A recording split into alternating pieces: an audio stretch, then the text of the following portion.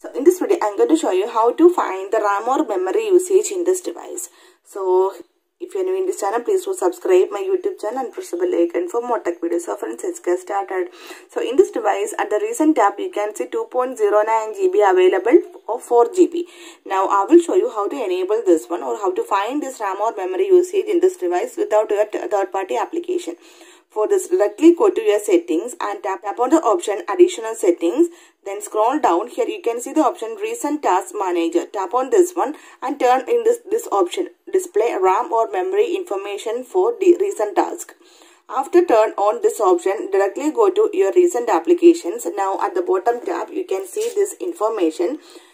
You can see your RAM or memory usage in your device. You can simply see here. So without any third-party application, you can easily find the RAM or memory usage in your device.